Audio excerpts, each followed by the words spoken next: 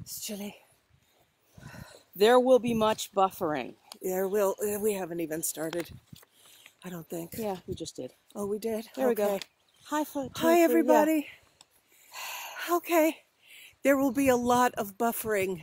Because the cell service is not so good here. Yeah. At the beach. I'm sorry we're late. We've had some technical difficulties. But we're here. And the sun hasn't risen yet.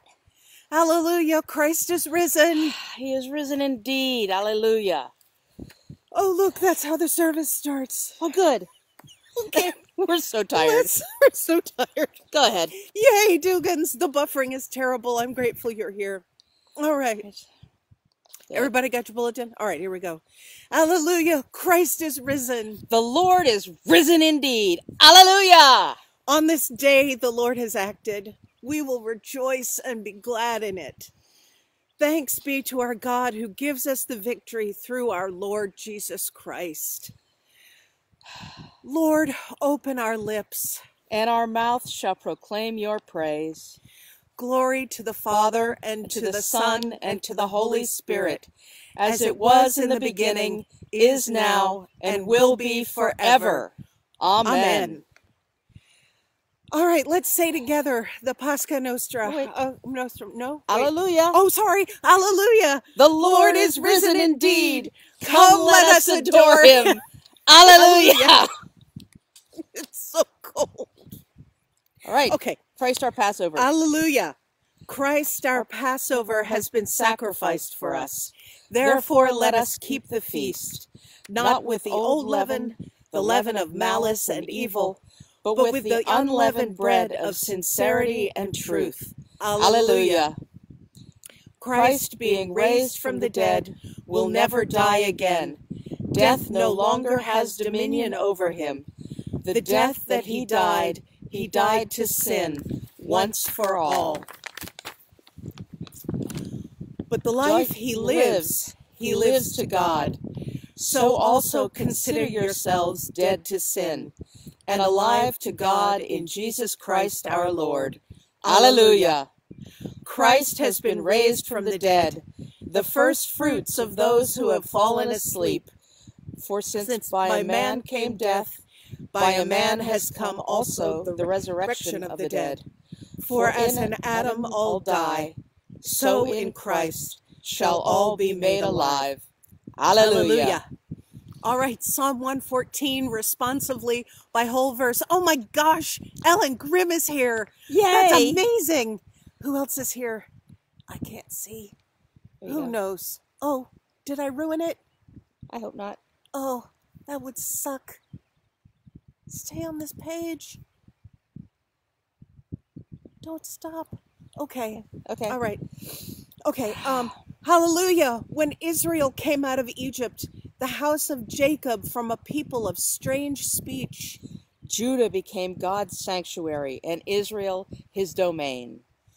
The sea beheld it and fled. Jordan turned and went back. The mountains skipped like rams, and the little hills like young sheep. What ailed you, O sea, that you fled? O Jordan, that you turned back? You mountains that you skipped like rams, you little hills like young sheep. Tremble, O earth, at the presence of the Lord, at the presence of the God of Jacob, who turned the hard rock into a pool of water and flint stone into a flowing spring. All right, you get Kathleen's reading. Romans. Excellent. Do you not know that all of us who have been baptized into Christ Jesus were baptized into his death? Therefore we have been buried with him by baptism into death, so that, just as Christ was raised from the dead by the glory of the Father, so we too might walk in newness of life. For if we have been united in him in a death like this, we will certainly be united with him in a resurrection like this. We know that our old self was crucified with him, so that the body of sin might be destroyed, and we might no longer be enslaved to sin. For whoever has died is freed from sin. But if we have died with Christ, we believe that we will also live with him. We know that Christ, being raised from the dead, will never die again. Death no longer has dominion over him. The death he died to sin once for all. but the life he lives to God. So you also must consider yourselves dead to sin and alive to God in Jesus Christ. The word of the Lord. Thanks be to God. All right, and now we finally get to say the Gloria again. Yay! All together. Glory to God in the highest, and peace to God's people on earth. Lord God, Heavenly King, Almighty God and Father, we worship you, we give you thanks, we praise you for your glory. Lord Jesus Christ, only Son of the Father, Lord God, Lamb of God, you take away the sin of the world. Have mercy on us. You are seated at the right hand of the Father. Receive our prayer. For you alone are the Holy One. You alone are the Most High. Did I skip something? You alone are the Lord. You alone are the Most High. Jesus Christ, with the Holy Spirit, in the glory of God the Father. Amen. All right. A reading from the Gospel of John. Okay. Are we going to miss this? Oh, no, here it comes. Here it comes. Yeah, okay, it's go very ahead. exciting. Okay, sorry. Early on the first day of the week, while it was still dark, Like now. or like while we were trying to get cell signal, Mary Magdalene came to the tomb and saw that the stone had been removed from the tomb.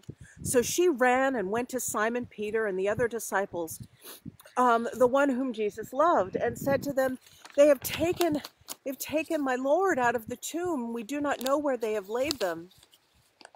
Then Peter and the other disciple set out and went toward the tomb. The two were running together, but the other disciple outran Peter and reached the tomb first. He bent down to look in and saw the linen wrappings lying there, but he did not go in. Then Simon Peter came, following him, and went into the tomb. He saw the linen wrappings lying there, and the cloth that had been on Jesus' head, not lying with the linen wrappings, but rolled up in a place by itself. Then the other disciple who reached the tomb first also went in, and he saw and believed. For as yet they did not understand the scripture that he must be raised from the dead. And then the disciples returned to their homes, but Mary stood weeping outside the tomb. As she wept, she bent over to look into the tomb, and she saw two angels in white, sitting where the body of Jesus had been lying, one at the head and one at the feet. They said to her, Woman, why are you weeping? She said to them, They have taken away my Lord, and I do not know where they have laid him. When she had said this, she turned around and saw Jesus standing there, but she did not know that it was Jesus. Jesus said to her, Woman, why are you weeping? Whom are you looking for? Supposing him to be the gardener, she said to him, Sir, if you have carried him away, tell me where you have laid him, and I will take him away. Jesus said to her, Mary. She turned and said to him in Hebrew, Rabboni, which means teacher. Jesus said to her, Do not hold on to me, because I have not yet ascended to the Father, but go to my brothers and say to them, I am ascending to my Father and your Father, to my God and your God. Mary Magdalene went and announced to the disciples, I have seen the Lord. And she told them that he had said these things to her. The word of the Lord. Thanks be to God. Thanks be to God. All right. So we came here to the beach in the dark, seeking out the light. We came to the beach here this morning, not just seeking out cell signal, but seeking out the light so that we could celebrate with you the rising of the light. I'm sort of in the way of the kind of in the can we turn it more this way? This way. Yeah, there we go. There we go. Okay. You can, but no, I'm good. Okay. All right. Well, anyhow. Okay. So we look a mess. We've actually been up a long time trying to figure all this stuff out. But here's the point. Why did we do this? We did this because it is Easter. We did this because this is the day when we go to the garden and we go searching for Jesus. And we look into the darkness of our lives, which is the tomb. We look into the emptiness that we sometimes experience in our lives. And we look for Jesus and we weep. And now is a time in our collective lives when we are looking into the tomb, when we are looking into the darkness, and many of us are weeping. But here on this day, even as we look into the tomb, even as we look around and don't even know what is there for us, Jesus calls us by name. Jesus calls each and every one of us by name. So Jesus says, Pat, Alan, Diane, Rich, Kathleen, Mary, Retta. Jesus calls each and every one of us by name. And we are called into the light. And so on this day, as the sun is rising and the birds are singing, and I hope that we don't get arrested. We're okay. We're okay. There's some other people on the beach. There's some other people here. I was a little concerned they were rangers. So they're just here to be on the beach for sunrise. For sunrise. On Easter morning. Because we're all looking for the light. Yeah. We are all looking for the light. Well, today of all days, here we are at the rising of the sun, knowing that the Son of Righteousness, oh, Amy, I'm sorry. Jesus is calling you too. Jesus is calling you too, Amy. Jesus calls you by name also, Amy. And all of us. Jesus is calling us. Because Jesus has risen. The Lord has risen indeed. Alleluia. Alleluia. Let's say together the Apostles' Creed. I believe in God, the Father Almighty, creator of heaven and earth. I believe in Jesus Christ, his only Son, our Lord. He was conceived by the power of the Holy Spirit and born of the Virgin Mary. He suffered under Pontius Pilate, was crucified, died, and was buried. He descended to the dead. On the third day he rose again. He ascended into heaven and is seated at the right hand of the Father. He will come again to judge the living and the dead. I believe in the Holy Spirit, the Holy Catholic Church, the communion of saints, the forgiveness of sins, the resurrection of the body, and the life everlasting. Amen. Amen. The Lord be with you. And also with you. Let us pray. Our Father in heaven, hallowed be your name. Your kingdom come, your will be done, on earth as in heaven. Give us this day our daily bread, and forgive us our trespasses. Forgive us our sins, as we forgive those who sin against us. Save us from the time of trial, and deliver us from evil.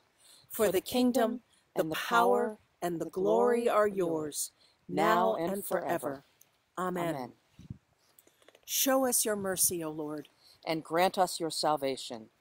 Clothe your ministers with righteousness. And flannel. Let your people sing with joy. Give peace, O Lord, in all the world. For only in you can we live in safety. And this awesome collect for Easter Sunday, Almighty God, who through your only begotten Son, Jesus Christ, overcame death and opened to us the gate, the gate of everlasting life. Grant that we who celebrate the joy of the day of the Lord's resurrection may be raised from the death of sin by your life-giving Spirit, through Jesus Christ our Lord, who lives and reigns with you and the Holy Spirit, one God, now and forever. Amen. O God, you have made us glad with the weekly remembrance of the glorious resurrection of your Son, our Lord. Give us this day such blessing through our worship of you, that the week to come may be spent in your favor. Through Jesus Christ, our Lord. Amen. Amen. O God, you have made of one blood all the people of the earth, and sent your blessed Son to preach peace to those who are far off and to those who are near. Grant that people everywhere may seek after you and find you. Bring the nations into your fold. Pour out your Spirit upon all flesh, and hasten the coming of your kingdom. Through Jesus Christ our Lord. Amen. All right, let's pray our prayer for mission. Dear God, guide us at Trinity Episcopal Church to be an inclusive and caring, Christ-centered community nurtured by our worship and tradition. We ask you to strengthen and guide us as we live out our mission to welcome and celebrate the diversity of all people. Through spiritual education, growth in faith, and service in Christ's name. Amen. Okay. And the general thanksgiving. Almighty God, Father of all mercies, we, your unworthy servants, give you humble thanks for all your goodness and loving kindness to us and to all whom you have made. We bless you for our creation, preservation, and all the blessings of this life. But above all, for your immeasurable love in the redemption of the world by our Lord Jesus Christ, for the means of grace and for the hope of glory. And we pray, give us such an awareness of your mercies that with truly thankful hearts we may show forth your praise, not only with our lips, but in our lives, by giving up ourselves to your service, and by walking before you in holiness and righteousness all our days. Through Jesus Christ our Lord, to whom with you and the Holy Spirit be honor and glory throughout all ages. Amen. Well, how are we doing? It's not up yet. It's supposed to be up. No. We have No. 7 minutes. We have 7 minutes? Okay, should we vamp? Should we vamp for 7 minutes? All right. I'm going to vamp. Okay. Jesus Christ Is risen today. Alleluia. Our triumphant holy day. Alleluia. I don't remember the rest of it. Above the sky he's king. Alleluia. Da-da-da-da, something that rhymes with ing. Alleluia. But the pains which... All right, you know what? When we come back together, we're going to sing the shit out of that song. That's what we're going to do. We're going to get Hardwick on the organ, and I don't care what the rest of you say. He's going to play it loud, and we're going to sing at the top of our lungs, because it's just true that today is the day we remember that Jesus Christ is risen. And I want you all to remember that for the rest of the week. And for the rest of your lives, we live in a post-resurrection world, which means that nothing is impossible. God is able to do infinitely more than we can ask or imagine. His power is greater than we can ask or imagine. And there is no difficulty, no tragedy, no horror that his power and redeeming love cannot overcome. And so we say very slowly, Hallelujah. Hallelujah. Christ is risen. Christ is risen indeed. Hallelujah. Hallelujah. Christ is risen. Christ is risen. Christ is risen indeed. Christ is risen indeed. So- Hallelujah. So Kathleen is posting